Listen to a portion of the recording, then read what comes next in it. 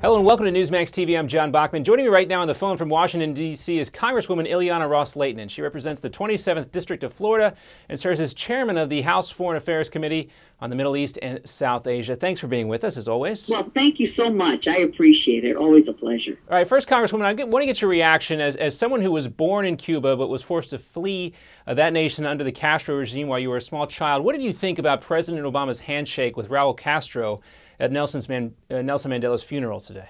Well, it was nauseating because I was born in Cuba, as you pointed out. I came here when I was a small child with my family, fleeing the aggression of the communist tyranny in Cuba, and to see the president of the United States shake hands with a sadistic murderer, which is what Raul Castro is and what he represents. It is nauseating. Now, I had the opportunity to ask Secretary Kerry today about that handshake, and I said, sometimes a handshake is just a handshake, but when the leader of the free world shakes the bloody hand of a ruthless dictator like Raul Castro, it becomes a propaganda coup for the tyrant. Raul Castro uses that hand to sign orders to repress and jail democracy advocates. And I pointed out what an irony it is that today is International Human Rights Day. And as we were speaking, as I asked Secretary Kerry, who was appearing before our Foreign Affairs Committee, lobbyists, advocates, freedom lovers, opposition leaders in Cuba were trying to commemorate International Human Rights Day, and for that they were detained and they were beaten. So I know what Raul Castro will do with those photos. He will show it in all the state-sponsored media because they don't have free media in Cuba, and he is a man who does not respect human rights at all. And I asked Secretary Kerry to make it clear to the world that U.S. policy toward this cruel and sadistic dictatorship is not going to be changing because of the handshake, because we need to get that message of hope to the opposition leaders, of which there are many in Cuba. Well, we'll talk a little bit more about your meeting with Secretary Kerry in just a second, but following up on this, obviously the cameras are rolling here, as we've seen, and I don't know, people can make their own judgments, but snubbing Castro may have looked bad as well. How would you advise the president on how he should handle these types of situations when he encounters a guy like Raul Castro, if that ever happens again?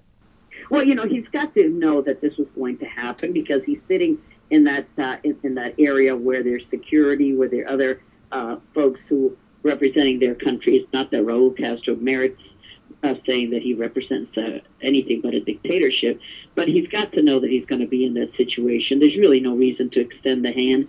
You can casually ignore someone, but look, I'm not going to make more of it than it is. Maybe it was just protocol and things that happen. What I want to make sure is that there's going to be no change in U.S. policy, because I worry about that more than I do about a handshake, because we've seen a change in U.S. policy toward Iran, and that's what brought Secretary Kerry here to speak before us in our Foreign Affairs Committee, and I care about that more than whether the president is smiling and shaking hands and bowing down to somebody. So all right, I want fair to make enough. sure that we are as tough as we can against the dictatorship and in favor of the Cuban people. All right. Well, you made the transition for me because we also want to talk about Iran and that hearing on Capitol Hill today. A lot of people question whether President Obama commands enough respect from our adversaries, and we can point to this incident with Raul Castro as an example there.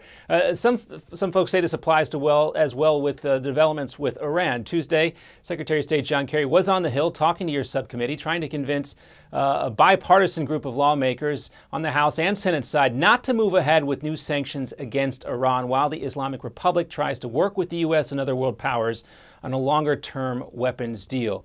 Iran says it's already started to open up its facilities, part of that temporary plan that was hatched in Geneva, but some senators and House members, and I assume you're in this group, want to tighten those sanctions even further now. Is Secretary Kerry going to be able to convince anyone like yourself or Democratic Senator Bob Menendez that these new sanctions might be a bad idea? I don't think that he's going to be successful, but it is going to be difficult to pass these new sanctions. We passed them in the House. They're pending in the Senate. And the power of one senator, just Harry Reid stopping it, the rules are so different there. But I told the secretary that he had said on 60 Minutes that on a nuclear deal with Iran, he said a bad deal is worse than no deal. And I said, this is a bad deal because It's really the death knell of our sanctions policy. It threatens our closest ally, the Democratic Jewish State of Israel, and we're accepting Iran's illegitimate claim to a right to enrich. We say, oh no, they don't have that right, but Iran says, hey, this deal gives us this right, and that's why we were so eager to sign it. So I think this is what's going to happen.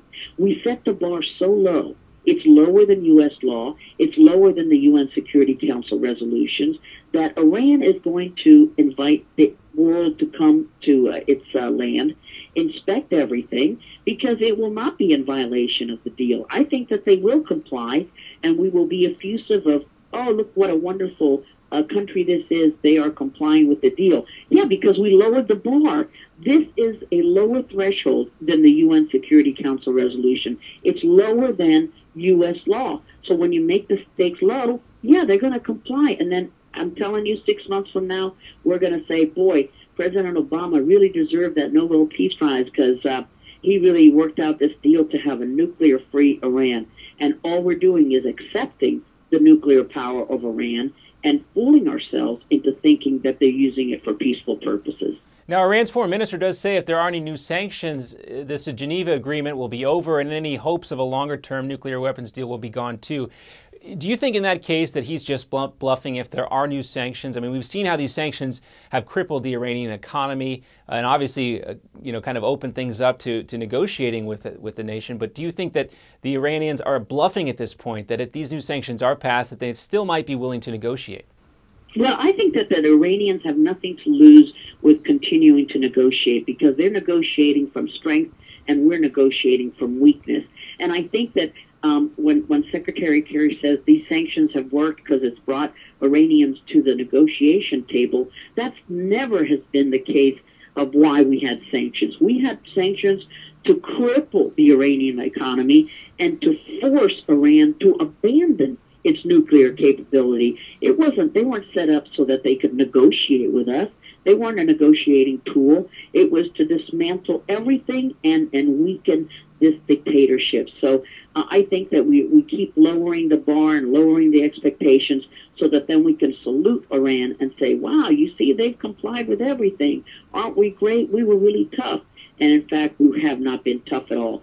Sanctions are needed. We passed them in the House. We need to pass them now in the Senate. And I am the author of the toughest sanctions legislation that we have on the books right now. And yet the administration keeps giving waivers and they keep giving exemptions. So even if we were just to enforce the existing sanctions, we would be in a better shape. All right, well, John Kerry will be back on Capitol Hill tomorrow, this time talking to the Senate. But you mentioned Senator Harry Reid has a stop on the sanction at this point, but we'll see where things go from here. Congresswoman thank you. Look forward to discussing it as it moves along. Well, we'll talk to you again soon. Congresswoman Iliana Ros Lehtinen, thanks for being with us. Thank you so much. And thank you for watching Newsmax.